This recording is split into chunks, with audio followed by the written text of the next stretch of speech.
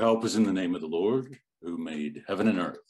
Hey, welcome back, everybody, to our study of the Ladder of Divine Ascent by St. John Climacus. And it's good to be back with you all. And sorry for the hiatus, but things are moving along now. As most of you probably heard, I'm in a little time of transition here to the Archieparchy of Pittsburgh.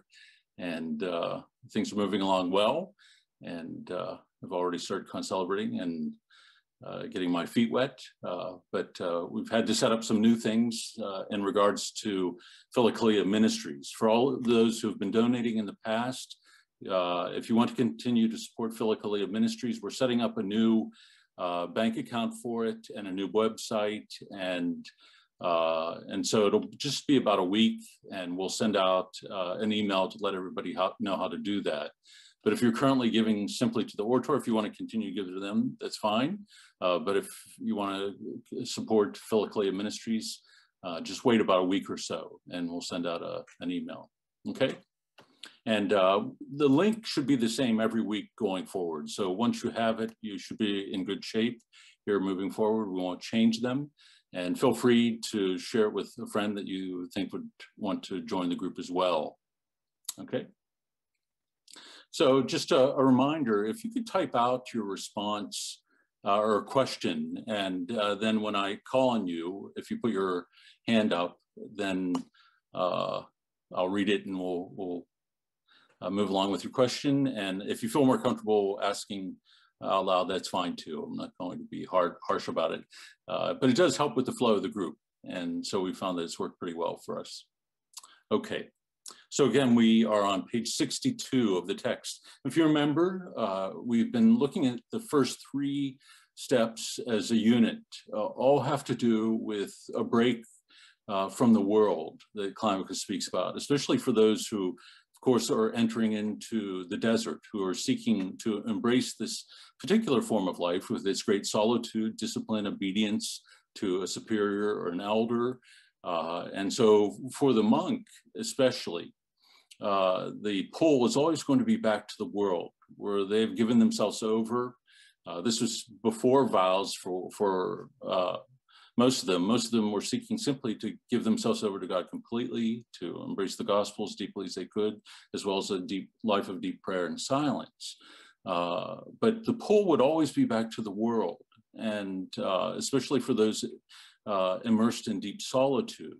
The temptation is always going to be to step out of that, especially when it becomes difficult or there's no consolation in it, or when they begin to experience something of the poverty of spirit that is involved with it, not only the physical poverty, certainly, that they embraced, but sort of the loneliness, the isolation that can go along with the solitude in the desert. And so these first three have to do with the initial break with the world, renunciation, detachment, which we are concluding this evening, and then finally exile, or as you'll see in the footnote on the next page, sometimes it's called unworldliness or journey. And so there are multiple meanings to the word, but it's having sort of no place to lay your head kind of attitude, that you are exiled from the world and the things of the world, and have, as it were, no place to call your home, because your home has become the kingdom so deeply and so fully. And for all of us as Christians, I think this should be the sense that we have. We are citizens of the kingdom, and there should be a longing within our hearts to know the fullness of what has been already given to us in Christ and promised to us. Tomorrow we celebrate the feast of the Ascension. And it's in a really powerful way, it's our feast day, because we see our humanity being raised up with Christ into the kingdom to become part of God himself. And this is our destiny, deification, experience of this deep intimacy within the life of the Holy Trinity. And this is where the longing of our heart should be guiding us. And so as we read these first three steps, we want to keep this in mind, that what is driving it is a desire for God and the richness of his love. And so it's not a hatred for the world, it's not a hatred for family or friends. It's not despising material goods, but it's preferring God to all things. And for the monk in particular, as I said, who's set aside all things, the temptation is going to be to go back to them, to seek consolation in them. And it's in their experience, I think, that we gain an insight into the struggle that we have on a day-to-day basis, the things that can subtly pull us away from God, distract us, even the good things in our life. And so some of the things that John says will be surprising, a little bit jarring for us. That's okay. I don't think we have to worry about sort of pulling it apart and really seeking to read it in a discerning fashion. But nonetheless, I think all the things that he talks about, we can pull us away from God in a subtle way. And so it's not only the bad things or the things that are overtly sinful, but it can even be the good things of this world that become the focal point of our attention. Okay, so we're picking up with number 9 on page 62. No one will enter the heavenly bride chamber wearing a crown unless he makes the first, second, and third renunciation. I mean the renunciation of all concerns and people and parents, the cutting out of one's will, and the third renunciation, the conceit that dogs obedience. Come out from among them and be separate, saith the Lord, and touch not the impurity of the world. For who amongst them has ever worked any miracles? Who has raised the dead? Who has driven out devils? No one. All these are the victorious rewards of monks, rewards which the world cannot receive. And if it could, then what is the need of asceticism or solitude? So, a challenging paragraph to begin with, but he links all 3 of these together for us again and puts the things of this world, including those things that are good, as pulling us away from the particular life of following Christ, of obedience, radical obedience to the call of love. And we've talked many times before that unlike some of the prophets calling their disciples in the past, we've often used the example of Elijah and Elisha, that prophets, even though they're called by God, spoke for God, did not have this capacity to make absolute demands upon their disciples. Whereas we see in the gospel, Christ again and again calling people, saying, follow me. And they drop everything at that moment and they follow him, almost inexplicably. You know, we have no sense of what it is that makes Peter and Andrew, James and John drop their nets in their boat, and James and John to leave their father behind. But it's the experience of Christ, the Lord of life, the governor of the world standing before them, the Lord of love, that draws their hearts like no other thing possibly could. And so it's this encounter with Christ, the pull of love itself, love himself, that allows this kind of radical freedom to let go of everything in order to pursue him and the life that he offers. And this is the same motivation for the monk, but it should also be the same motivation for all of us as Christian men and women. Simply to embrace asceticism without this desire, without this longing within the heart, is foolhardy. You know, we are letting go of so many different things within the world, separating ourselves, as John says, from the world, that is the fallen aspects of it, all the things that would lead us away from God. And unless we are driven by the love of God and have hope in the promises of Christ, we are the most pitiable of individuals. And so we want to have this kind of clarity as we read through it.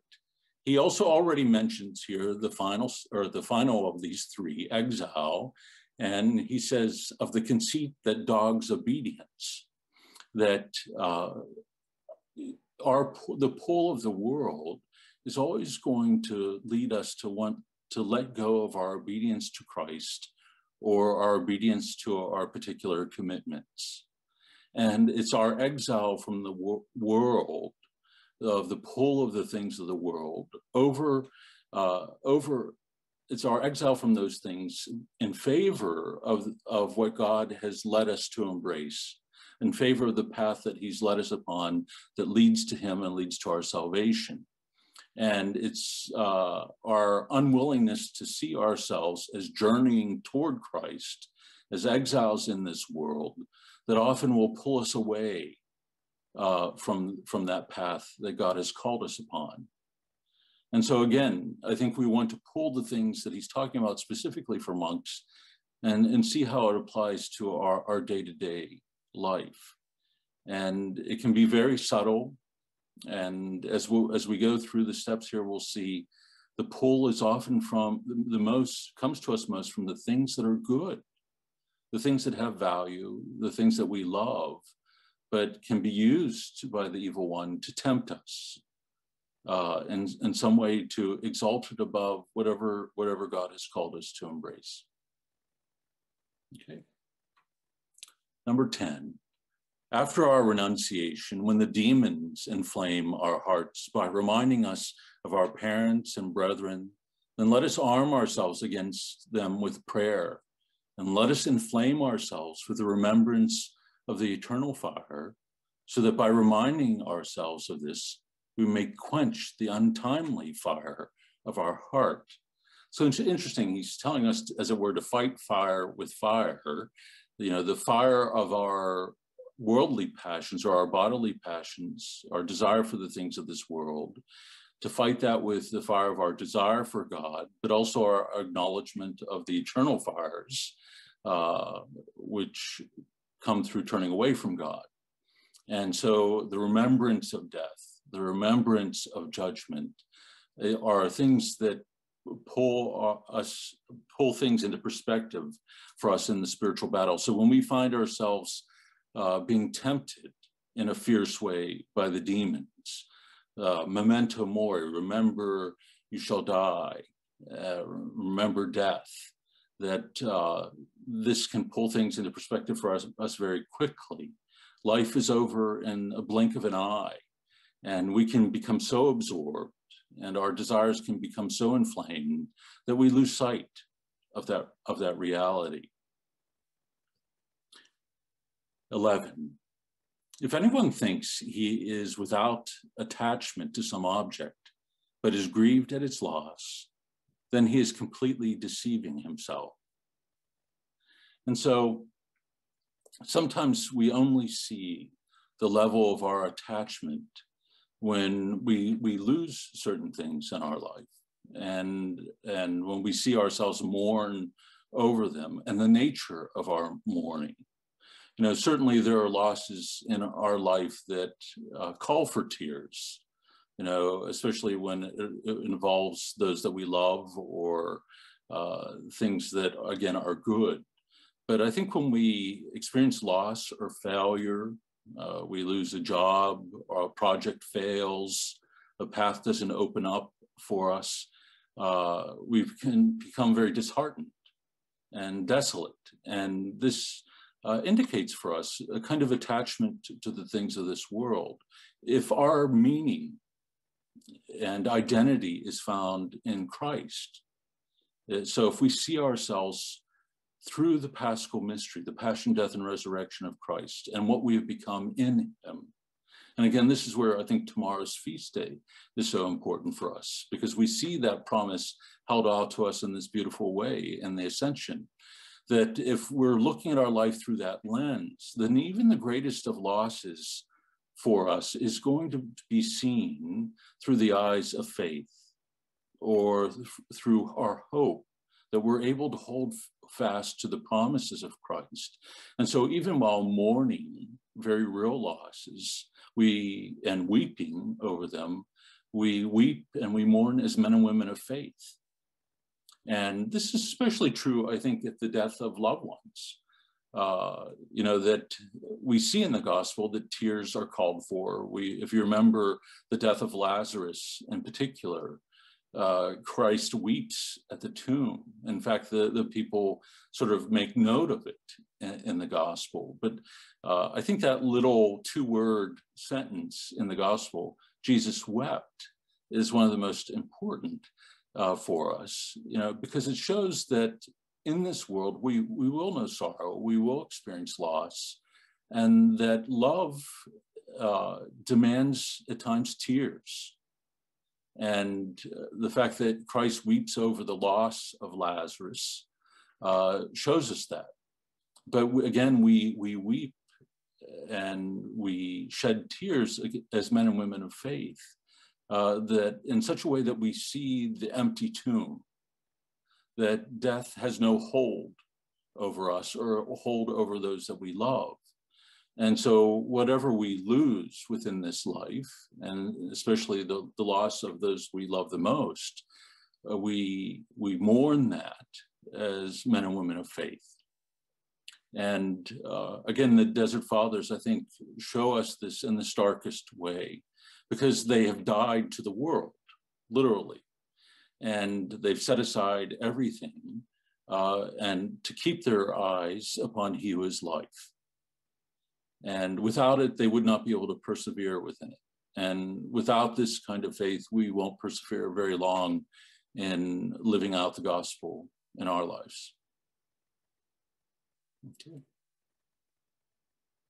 Any comments or questions before I move on to the next paragraph? Sam.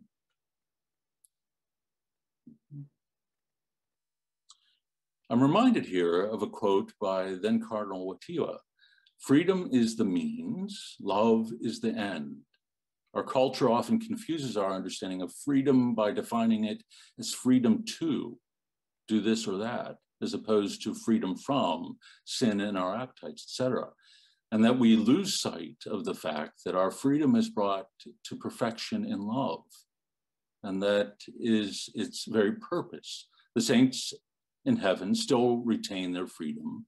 They have freely chosen love for all eternity. And therein lies the relationship between this detachment, this freedom of heart, and our call to love.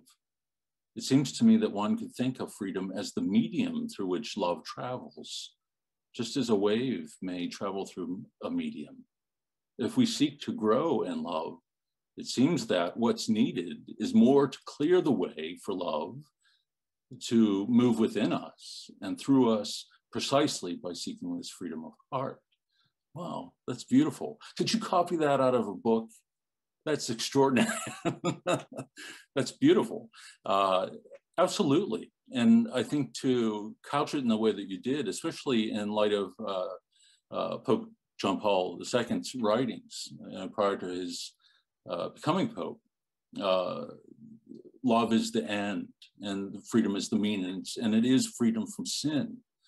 And we often see things the opposite way around, that freedom is license to do what we want, until we begin to experience the poverty of that it does not lead either to freedom or to love at all. In fact, over the course of our life, we begin to see the greater and greater poverty that it brings to us. And so there are often those who have very little, perhaps, within this world, and yet have their focus very clearly set on the things that are of great value, to the love of God, but the love of others in Christ, and the depth of the intimacy, the joy that brings to them. So often, the simple, ordinary family life is one of the deepest joys in this world. And when a family is focused upon Christ as a whole, then that intimacy grows deeper and deeper. And the intimacy between the husband and wife grows more and more deep over the course of time as well. And so I think this is where, and you put it so beautifully here in your comment, that if we are able to sort of look at what John is saying here about detachment, and to see it in these terms that I think we can wrap our minds around, and also see our own life in light of it, then it becomes much easier to embrace. Because I think oftentimes looking at the fathers just on the surface, it seems like a rejection or a hatred of the things of this world. And John will try to draw us back over and over again and say, no, that's not the case. But the language that is used, especially since he's talking to monks, often makes that difficult. So thank you for your comment, right on the money. Very good. Thanks. Any others? Any follow-up? Okay. Number 12. If young people are prone to the desires of physical love and to luxurious ways, wish to enter the monastic life, let them exercise themselves in all sobriety and prayer, and persuade themselves to abstain from all luxury and guile, lest their last state be worse than the first. This harbor provides safety, but also exposes one to danger. Those who sail to the spiritual seas know this. Sail the spiritual seas, that is, know this. For it is a pitiful sight to behold those who have survived perils at sea, suffering shipwreck in harbor. This is the second step. Let those who run the race imitate not Lot's wife, but Lot himself, and flee. So a great thing, there are those who are in the world who can desire the monastic life and the commitment of it, and they can even see the beauty of it, and yet not really having abstained from the luxuries of this life or ordered their desires toward God, can make that movement out of impulse or the simple attraction to the monastic life. But once they find themselves within it and begin to have to do the battle that is particular to it, then they find themselves smashing against the rocks. That to enter into the desert for the monks was to do battle. This was the battleground with the demons, and where what lies within the mind and the heart is revealed the most because of the silence and the lack of diversion. And so simply to move on impulse into this life without really having engaged in the ascetical life, as he says here, in the life of prayer, abstaining from luxury, guile, and sobriety, without having done these things for a long time and put one's desire to the test, then they can leave the world where they may have been doing well, even in the spiritual life, and then smash against the rocks once they enter into the battle of the monastic life and become discouraged and disheartened altogether. And so, this life certainly is not for all. And in fact, very few. Not as few as we imagine, though. I think I've mentioned this a couple times, that in the deserts of Egypt, just in the Wadi Natrun area, there are thousands of monks who are living this life. And the monasteries are huge in the sense of the spread of the territory. And this doesn't include all those who have moved out into greater solitude. And many of those are educated, were professionals within the world, and yet felt that call from God. And so made the choice to enter into these desert monasteries. So it's what we're reading about is alive and well and flourishing in a country where Christians are persecuted as well. And maybe that's why it's flourishing, because often the Christians in those countries, have to learn to live with a kind of detachment, and because they often are deprived of positions within society and certain rights as well. Anthony. Okay. If this life is not for all, but for a comparative few, why is the monastic life presented as, if you want to obey Christ, completely attach and be a monastic? Well, I think so often because they are writing for monks. And in particular, John Climacus was writing for the monks of a neighboring abbey at the request of the abbot. And so he's already writing to those who have made the choice and have entered into the life. And so his writing is very specific in that way. But what is the enduring value of the desert spirituality is what it reveals about the human mind and heart, the struggle with the passions, ordering the desires toward God, the call to pray without ceasing, all the things that we will be discussing in the coming steps, the virtues to be fostered, the vices to be fought with, how it is that we are to learn to pray on a day-to-day basis. All of this arises out of this very clear view of the mind and heart that arose from this deep ascetical life. You know, as we've talked about many times before, that Christianity is an ascetical religion. We are called to exercise our faith, and part of that is our struggle to embrace the grace that God has given to us and that we receive through the sacramental life in order that it might bear fruit, that we might lead a God-pleasing life, that the gospel really might come alive within us, that we might be living icons, if you will, of the gospel. And so the battle that we fight is no different than the battle that the monks fight. They fight it in a particular place and on a particular path of the desert and of this deep solitude. But each of us are called to live it within our own state. So married couples, you know, are called to embrace the ascetical life that is in accord with their station in life. And they're still called, if they're to be committed to each other and to love each other completely and to love their children and raise them to love God, then that means that they are going to have to struggle with the passions as anyone else. And, you know, whether it's anger or avarice or lust, you know, all these things are, you know, the battle remains for us, whether we're in the world or in the desert. And I think the value of the insights of the fathers is that they had stripped themselves so much of the things that are distractions that they could see this struggle in all of its subtleties, the subtle movements of the mind and the heart, but also the demons to pull us away from God. And it's our job, certainly, I think, and that's why we would have a group like this, because I think just picking up the Ladder of Divine Ascent or the Philokalia or St. Isaac's, the Syrian's ascetical homilies, it would be very difficult for us to go through that cold and without unpacking it and understanding something of the anthropology, the psychology of the fathers, as well as their understanding of the action of the demons, but also the action of God's grace. You know, all of these things become the lens through which we view our lives as well. But it is for us to apply it. And they're very clear about that if you read the introduction to the Philokalia, for example, St. Nicodemus says, this is not written simply for those in black robes.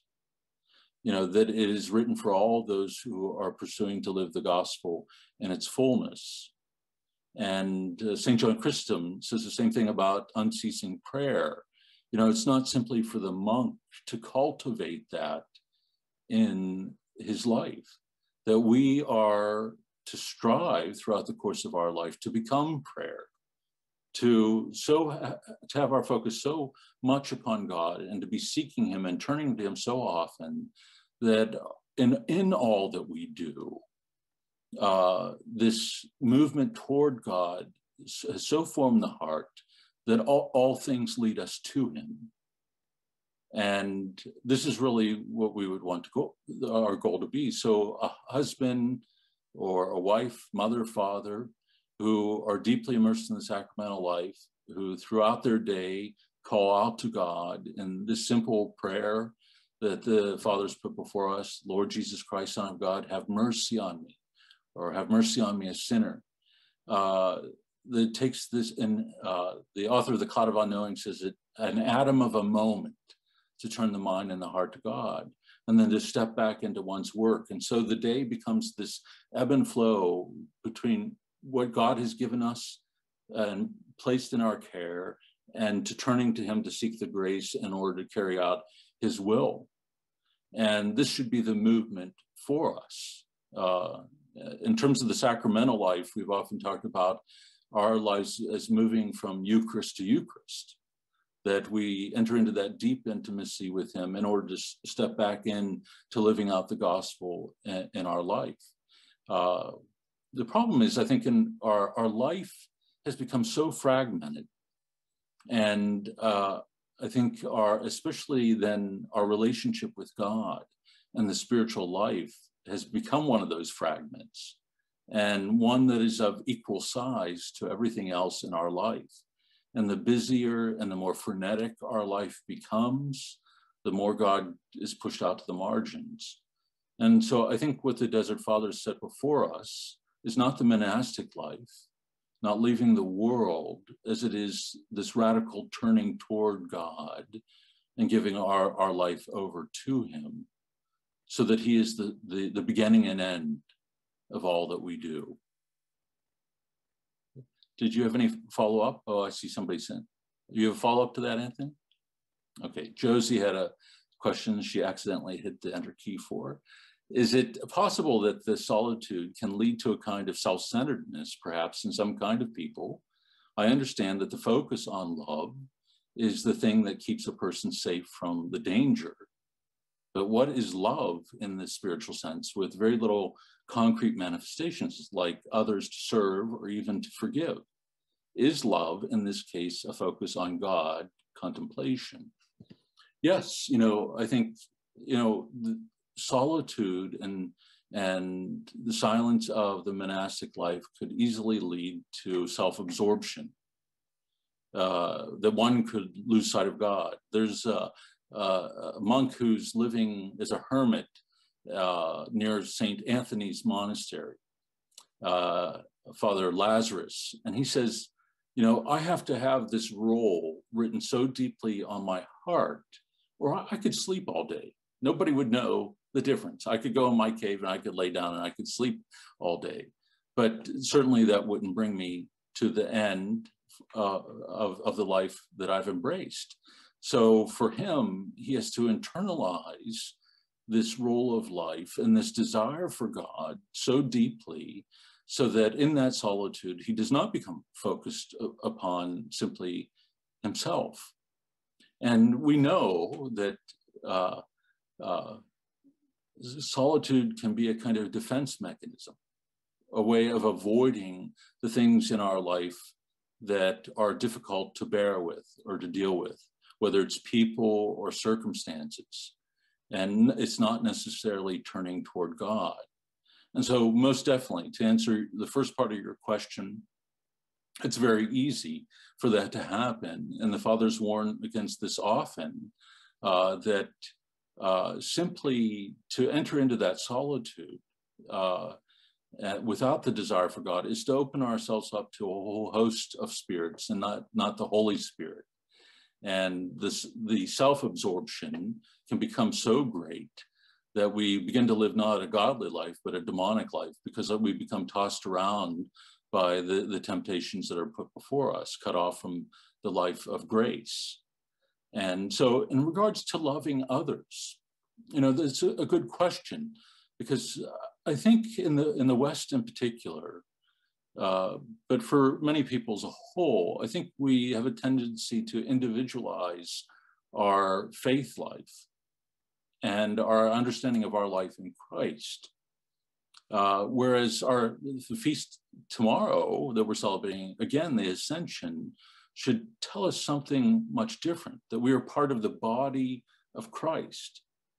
And he ascends to heaven, but remains with us in this body, and we are filled with his Spirit. But there's a radical communion, not only with him, but with one another. And when we enter into the faith life fully, or a husband enters into the faith life fully, he strengthens his body, his domestic church, if you will, in drawing them all closer to God. In the same way, a monk is really at the heart of the church.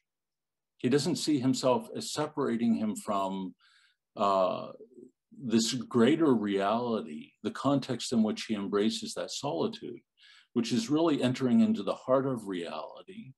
It's really entering into the heart of our relationship with Christ. And in this sense, he knows perhaps the deepest intimacy with all other men and women of faith, but also is able to perceive the presence of God in all that he's created. And it's not simply a kind of isolation or escape from the world. And the same would be true of those who live the cloistered life. Those that they encounter on a day-to-day basis are going to be very few, a half a dozen, maybe less even. And yet they are called to love them completely And in loving them completely and in giving themselves over to God completely, they are also strengthening the body as a whole. And if we understand the Eucharist correctly, then I think we should understand this, that there is a radical bond of love that keeps us connected to each other. And so they have to see their contemplation. They have to see their asceticism in light of what God has done for us in Christ. They are part of the body of Christ, and they do this not for themselves or for selfish reasons. Do you have a follow-up? But it's also not simply a focus on self and becoming perfect, right? That's right. It's not just focusing on self. And I think becoming perfect, I think they would see themselves as journeying like we are.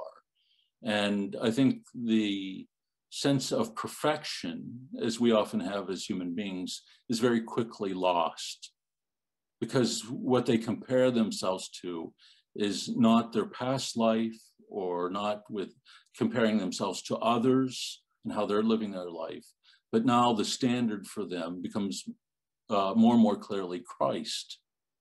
And so what becomes clear to them is their own radical poverty and their need for God's grace. And so this is why repentance, as we've talked about so often in the past, is what they often will begin with, and what we hear within the gospel as well, both from John the Baptist and Christ. This is where, excuse me, they both began to preach, repent, the kingdom of God is at hand. We are to live in a constant state of turning toward God, because God alone is our hope. And it's only by his grace that we are sustained, but it's also only by his grace that we are able to engage in the spiritual battle and to be gradually freed from the grip of our passions and to give ourselves over more and more fully to the life of prayer and grow in virtue. But we are never able, and often God prevents us from seeing the progress that we have in the spiritual life in order that we are not drawn back to look at ourselves, to admire ourselves or our own particular virtue. What he allows us to see more often is that poverty, not to punish us, but in order to be able to allow us to be raised up by his grace. You know, he who humbles himself will be exalted. So the acknowledgement of our poverty is what allows us to be lifted up by his grace and to be freed from the grip of our passions. It's not simply, you know, I think they are often described wrongly as athletes in the sense of how we view athletes in the world. That if we just strive hard enough, or if we go for it, or if we endure all the pain that we possibly can, you know, no pain, no gain kind of mentality, that, you know, we will succeed. And this would be a distortion of the Christian life. I think we know, you know, part of our moving forward is acknowledging our incapacity to do that outside of the grace of God, that it's only by his mercy that we are freed. And the more that we acknowledge that, the greater freedom we begin to experience in our life. We do exercise. As I said, Christianity is an ascetical religion, so we are to take hold of the grace that God gives us. We are not to hold it cheap or through laziness or neglect, but we are to embrace it fully. But always at the forefront of our mind is that it comes to us by the mercy of God. And so even the latter image is problematic, you know, in the sense that it can give us this view of, you know, climbing up, and we're moving from one step to the next, and we can lose sight that it's actually God who is lifting us up by his grace. We show this willingness on our part through the life of prayer and our desire for him, but we don't want to get this sense that simply, you know, by endurance or hard work, we are going to get there. There have been heresies that have been named for that in the past, you know, where there's an overemphasis upon the human effort to the neglect of the grace of God. Okay? So, the last line, let us run the race, imitating not Lot's wife. So looking back, but as Lot did, looking forward to the freedom that God was leading him to. That line from Proverbs, as a dog returns to its vomit, a sinner returns to his sin. You know, a dog has this gross habit of going back and sniffing, you know, that which he has regurgitated. And, you know, our tie to our sin, or our attachment to our sin or self-will can lead us to do the same thing, to experience this pull to turn back and look at that or desire that which we have cast off. Or sort of like the Israelites, you know, why couldn't you have left us in Egypt? At least there we had onions, and I can't remember what all the other fruits they talked about at that point, but at least they, even though they were slaves, they had regular food.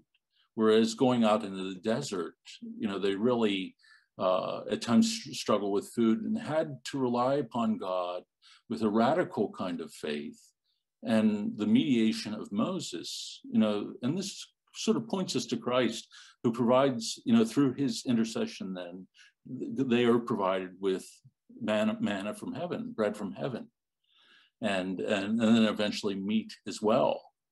And all of this points us, you know, to the Holy Eucharist. You know, Christ is the new Moses, if you will, but still, you know, we struggle with that same desire. Enter into the spiritual life, and all of a sudden the world hates you, the demons attack you, you experience your poverty all the more in your life. Things do not go smoothly for you. And it can make us want to say, you know, gee, before I was a Christian or before I became a priest, my life, you know, was a whole lot easier.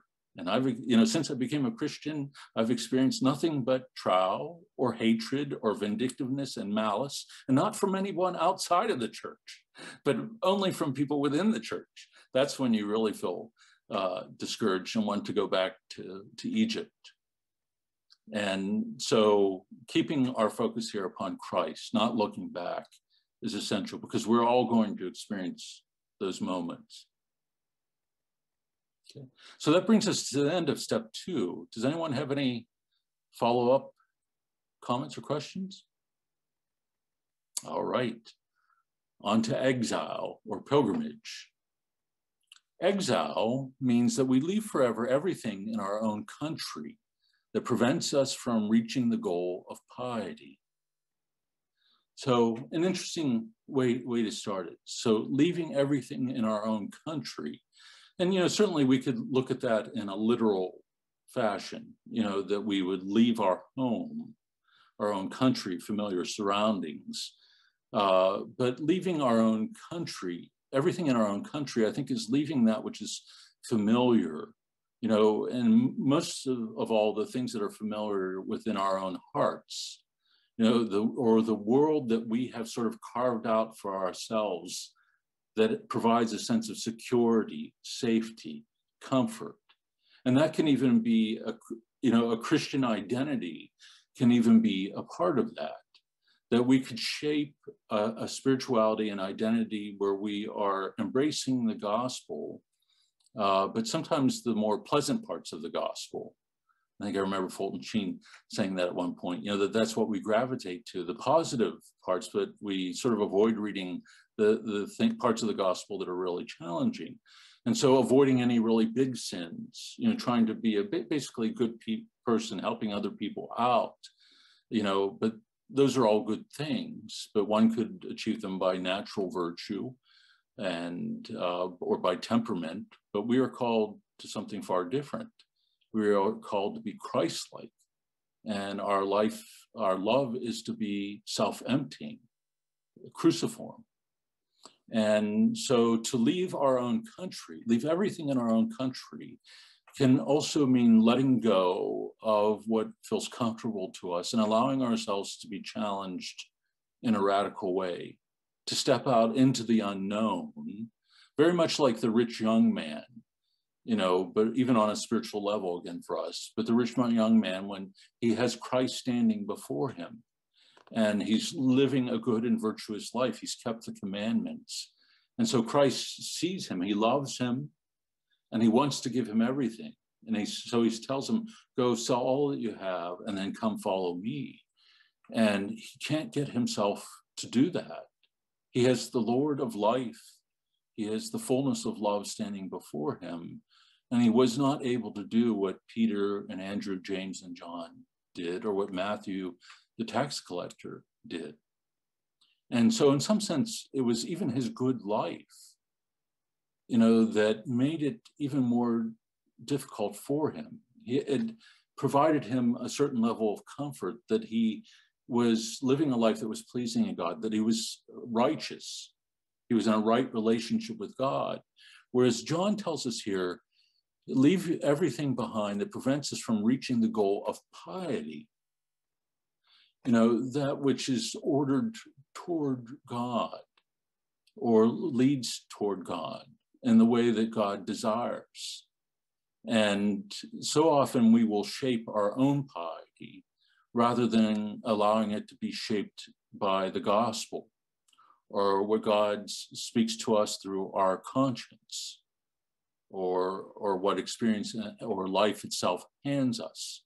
We would always choose a different cross than the one that's been handed to us or that we bear in our day-to-day life. Most everybody's seems lighter than our own, or we would think that there would be one that we would be better suited to carry. So, exile means modest manners, wisdom which remains unknown, prudence not recognized as such by most, a hidden life, an invisible intention, unseen meditation, desire for humiliation, longing for hardship, constant determination to love God, abundance of love, renunciation of vainglory, depth of silence. So it's kind of interesting. One wouldn't expect this definition of exile. There are a lot of things within this list that really have to do with the interior life, modest manners, that we aren't putting ourselves forward, or that we treat others with a kind of gentleness and tenderness. We aren't harsh towards others or unyielding. Wisdom which remains unknown. So we aren't seeking to elevate ourselves as knowing more than what we do, or even when we do have wisdom, that we aren't putting ourselves forward as being the source of that, but acknowledging that it is from God. And so the way that we speak about things, the way that we speak about the spiritual life, or the way that we engage people about the spiritual life, especially when there is a kind of hostility towards it, is an important thing, because a wisdom that remains unknown is not going to seek to control, manipulate, or bend someone in accord with our own will, or to try to force them to see things in the way that we see them, especially when it comes to matters of faith. The faith is a gift from God. And so, we can argue with people because we're well-read in the faith, or we're well-read in the spiritual life, and feel that we can argue them to come to see what we see. And so we can be very aggressive in the process. And so this exile is meaning that we let go of that, that we are not responsible for saving everyone. In fact, there's only one Savior, and it's not any of us. And what we have to seek to do is to open ourselves to that salvation that He's given to us, and that we speak to others of the beauty of it, of what it has given to us, and most important, we live it. And this is where the wisdom that is unknown, that what people see is Christ, the wisdom of God, not us. Preachers are always in danger of this. It's not as though your personality cannot be a part of proclaiming the gospel, because we're human beings and it should flow through that reality. But we are not to become spectacles. And so often those who are in the position or have been given the responsibility of preaching can become exactly that the personality, the manner of preaching becomes in itself a distraction from the gospel itself.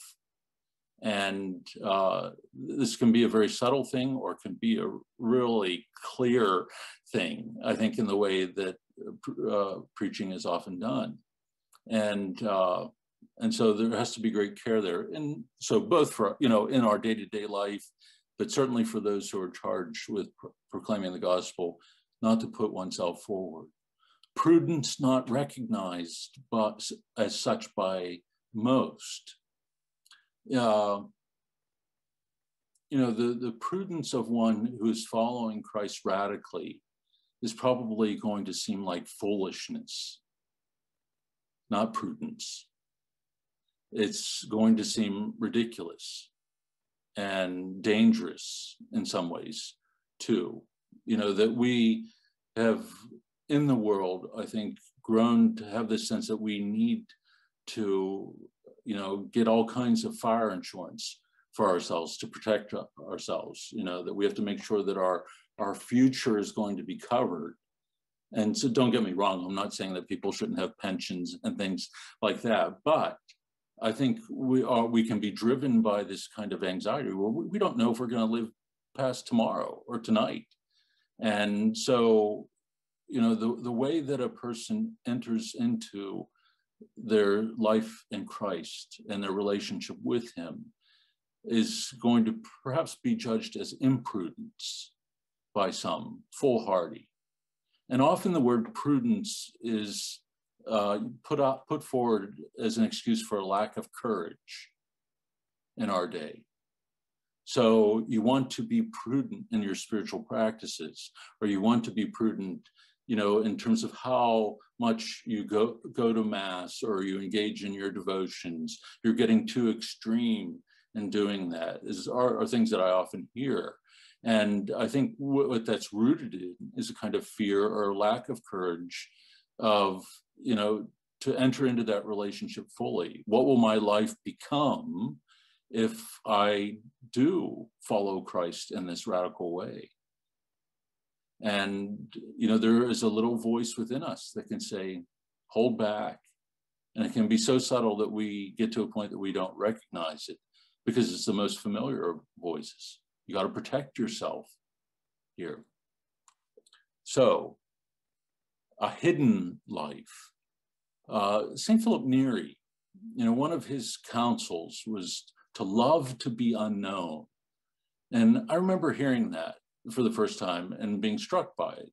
And, novices would be given, there's a long novitiate, 3-year long. You would not be studying, that they would be focused more on the life of prayer in order that this virtue that is being spoken of here. And if you remember, Philip Neri read Climacus, to love to be unknown is to become comfortable with this exile from the things of this world, of not being respected by the world, and of not pursuing the religious life or the priesthood because you want to be known.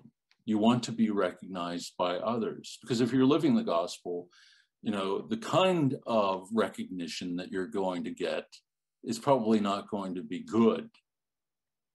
We should always be a little bit wary if we're being praised by everybody. And because we don't see that in the gospel too much. In fact, just the opposite. And it's a danger in our day. I mean, even with something like this, podcast, I'm happy. I love the fact that people are listening to it and finding it fruitful.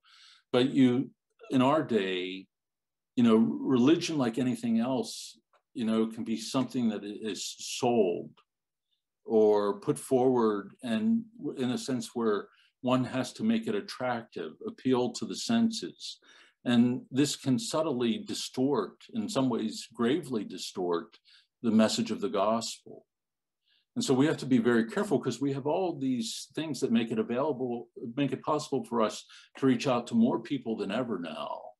And we could be tempted to become performers or to produce content in order to attract people's attention. And if you remember in our beginning of the study of the fathers, Father Seraphim Rose said, we don't want to become dilettantes. We don't want to fall into this trap of reading the fathers in order that we can tell people about the fathers and what they've written, so that we become, known as experts in the desert fathers. I don't think there is such a thing. And so this love of being unknown is meant to protect the heart and to make sure that, again, Christ stays at the center of our life, but also of others. An invisible intention. Again, in our day, everybody's telling others what they're doing and why. And some of the saints refer to this as kind of like opening the furnace door over and over again. And when you do that, you let out the heat and you lose that desire for God. But it also, as we've talked about many times before, makes us vulnerable, not simply to the criticism of others or the scrutiny of others, but it makes us vulnerable to the attacks of the demons. They cannot read our minds, but they can see our actions, the things that we do, the habits in our life, and they can use that knowledge to manipulate us. And so if we're constantly talking about our intentions, and if we are broadcasting our intentions on Facebook, during Lent, I'm going to do this, then we can pretty much be guaranteed that the evil one's going to attack those things right from the beginning to pull us away from them. And so our intentions, especially about the spiritual life, our spiritual role and discipline, should be talked about within the confessional spiritual director, close confidence, or those that we seek counsel from, and not broadcast in a public way. So it's one thing to talk about the spiritual life as a whole, and it's another thing really to talk about what's going on within our own hearts, any more than one would talk about one's intimate relationship with one's wife, in a public forum. Unseen meditation. So our practice of prayer, go into your room in private and there pray to your Father, and your Father who sees what is done in private will reward you. And so not to be standing on the street corners or making, again, a spectacle of ourselves. Desire for humiliation, that we know that the path that is set before us is the path of the cross, the way of the cross.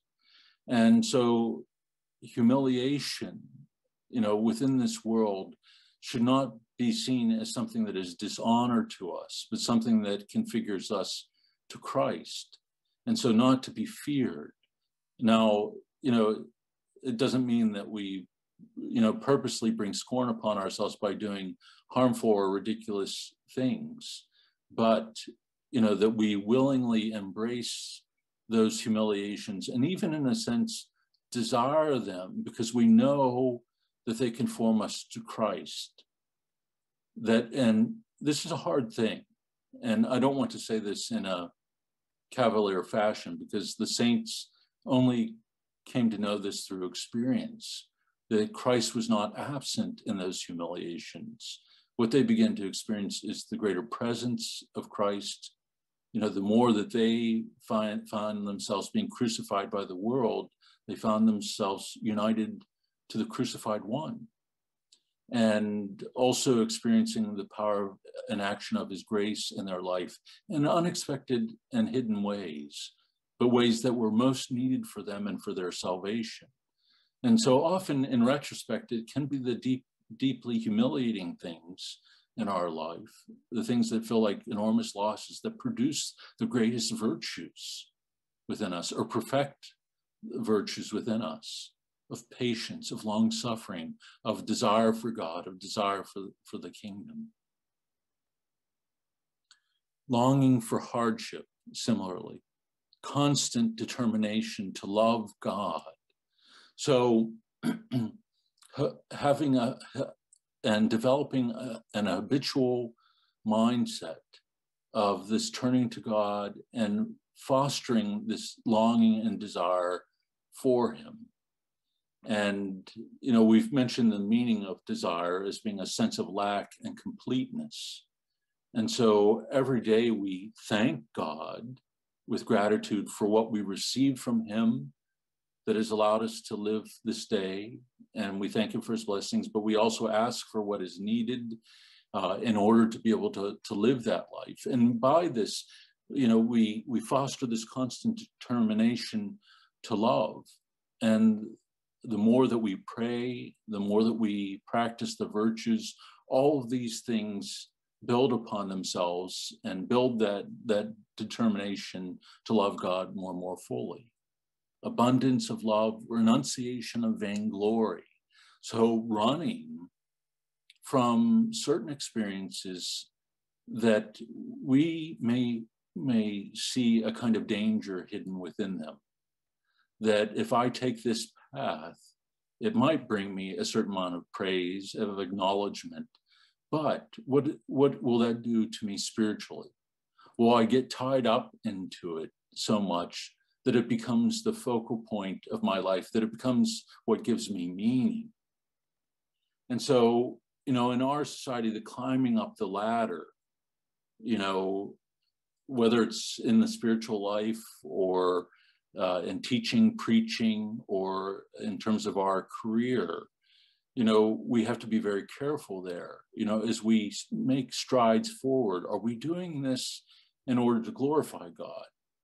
Trying to work as hard as we can in whatever field we might be involved in or whatever life we are living in order to use the grace that God has given us? Or are we pursuing this to elevate ourselves? And so renunciation of vainglory, and then depth of silence. That, you know, so many of the saints, St. Isaac the Syrian, that tells us, you know, that silence is the language of the kingdom of heaven.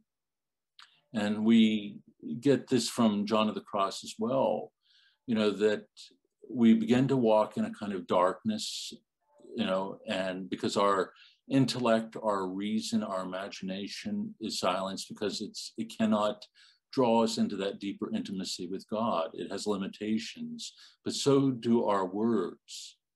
And if you remember, I've often quoted a Carthusian that says that silence allows God to speak a word that is equal to himself.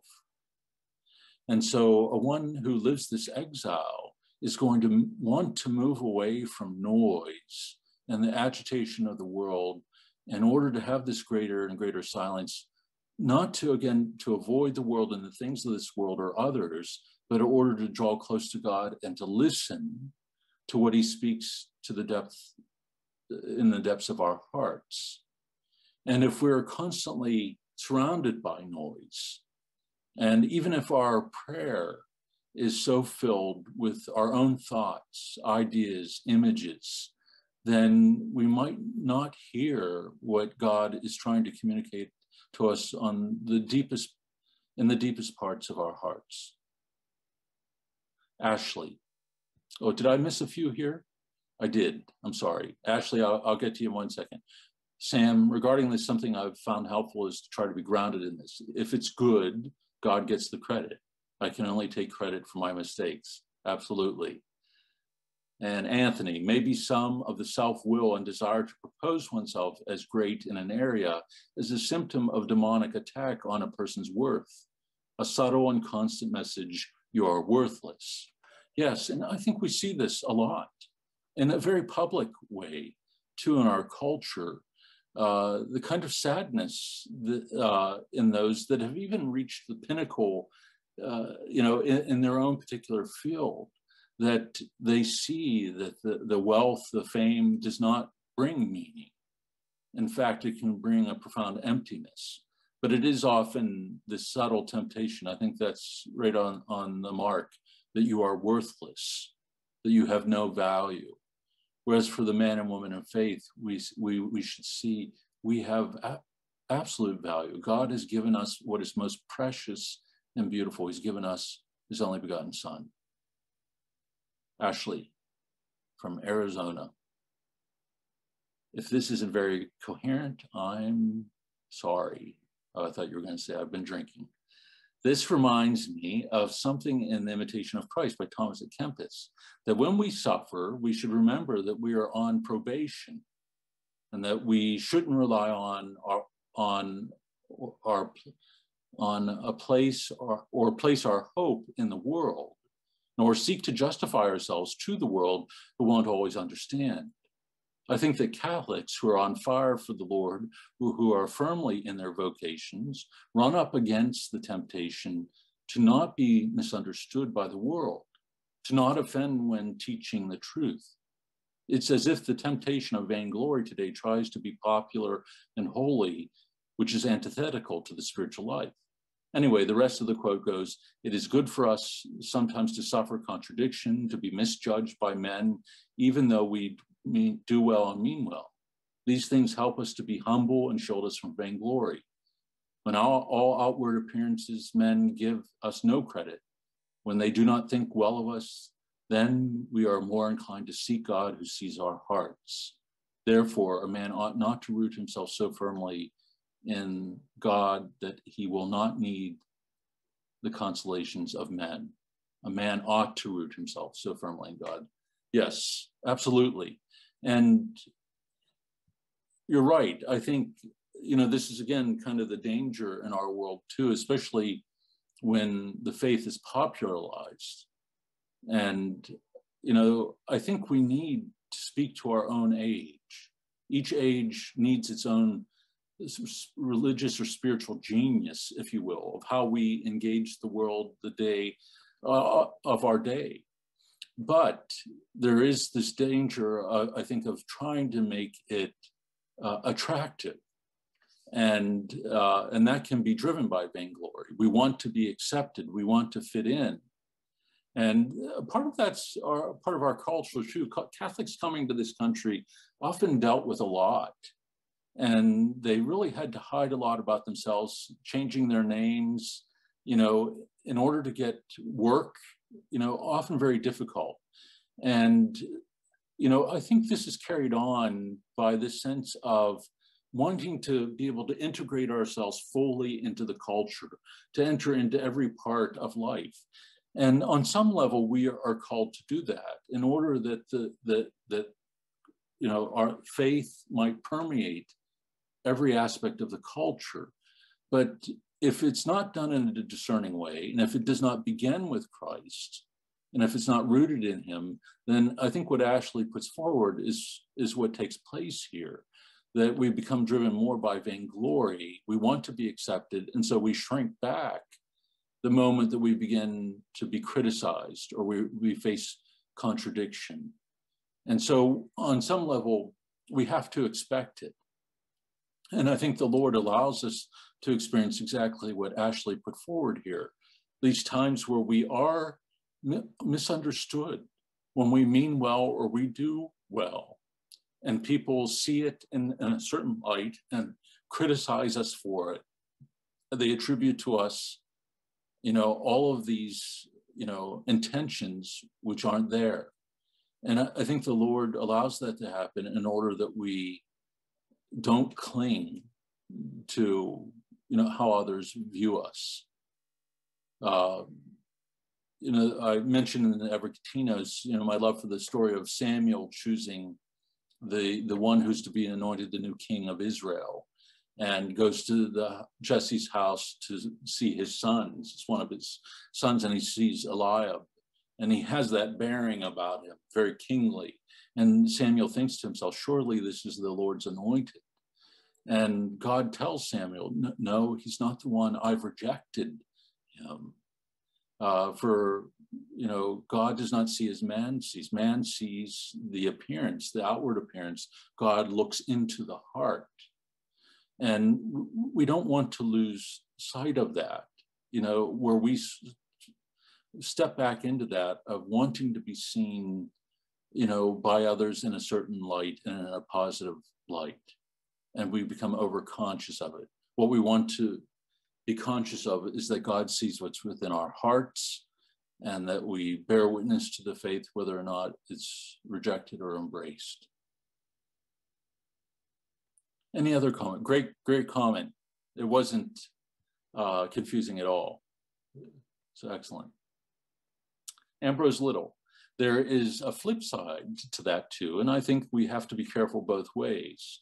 We can enjoy being countercultural, right, and want to, in a sense, stick it to the world to show just how different we are, right? That would be the negative part of it. In that way, we are risking a kind of pride that we are better and want to show it off by being combative unnecessarily, right? And I think why seeing what John describes as a whole, how he defines exile, is important here, especially, these modest manners here, because you're right. I think there can be, how did you describe it in a comment on a post? I think you used the word tribalism.